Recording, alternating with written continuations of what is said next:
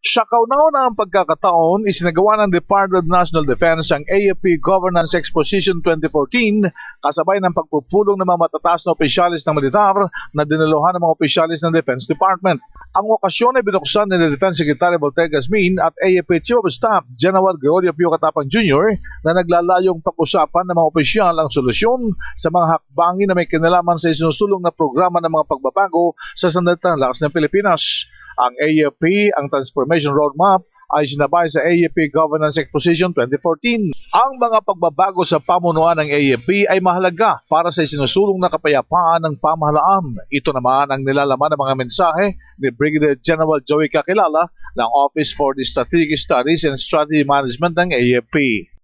We have chosen to be guided by the theme sustaining the good governance initiative to power peace and development.